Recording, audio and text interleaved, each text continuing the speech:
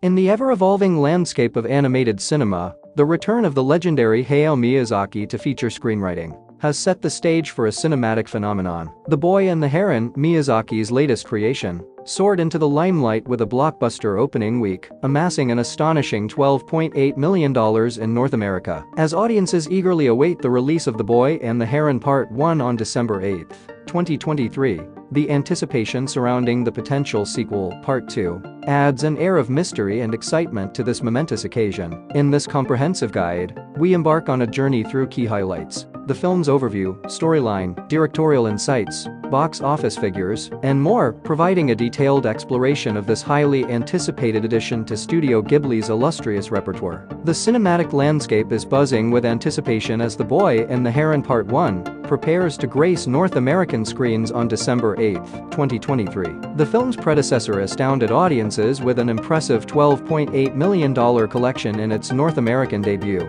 marking a groundbreaking achievement in the world of anime.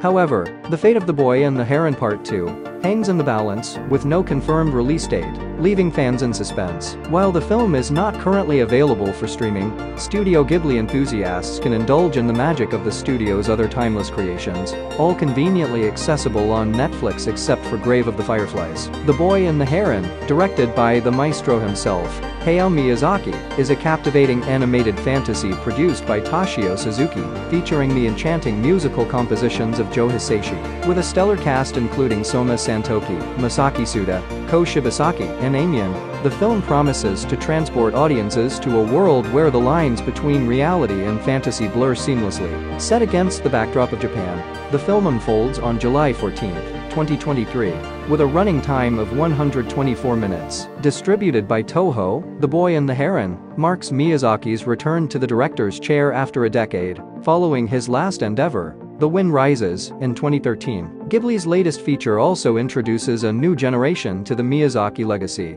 with Hayao Miyazaki's son, Goro Miyazaki, serving as the executive producer. The Boy and the Heron introduces us to Mahito, a young child brimming with longing for his departed mother. Embarking on a journey into a realm where the boundaries between the living and the deceased intertwine, Mahito unveils a world where the cessation of death gives rise to the emergence of reborn life. Miyazaki weaves a semi-autobiographical fantasy that delves into profound themes of life, death, and creation, a heartfelt homage to the essence of friendship. While the storyline remains shrouded in mystery, the title itself hints at a narrative interwoven with themes of wonder, camaraderie, and the intricate connections between humans and nature. Studio Ghibli's legacy, built on emotionally resonant stories and exquisite animation, is poised to captivate audiences once again with this enigmatic tale. Hayao Miyazaki's resurgence into filmmaking after a decade is a monumental event in the realm of animation. As one of the founding partners of Studio Ghibli, Miyazaki stands as a cinematic icon,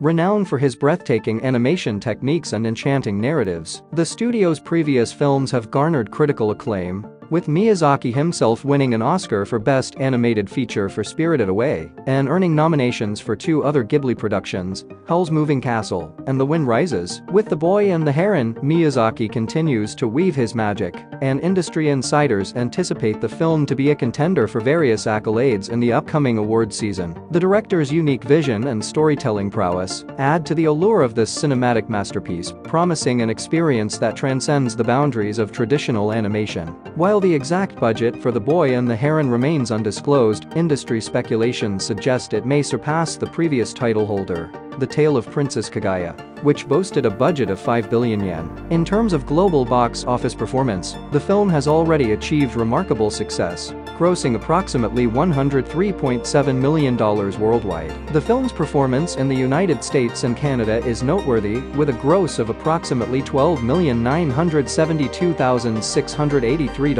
and a staggering $12.8 million in its opening weekend. These figures not only reflect the film's commercial success, but also underscore the widespread appeal and anticipation surrounding Miyazaki's return to the directorial chair. As of now, The Boy and the Heron is not available for streaming, and the release schedule or platform for Part 2 remains undisclosed. However, for avid Studio Ghibli fans, the majority of the studio's previous films, excluding Grave of the Fireflies, are conveniently accessible on Netflix. The expectation among enthusiasts is that once released internationally, The Boy and the Heron will find a home on this popular streaming platform. The absence of Part 2 from the streaming landscape leaves audiences in suspense, heightening the eagerness for an announcement regarding its release. As the film's international release draws nearer, the prospect of joining the ranks of Studio Ghibli classics on Netflix adds to the anticipation. As we stand on the brink of the release of The Boy and the Heron Part 1, the cinematic world is poised for an odyssey that transcends the boundaries of animation. Hayao Miyazaki's return marks not just a film release, but a cultural event,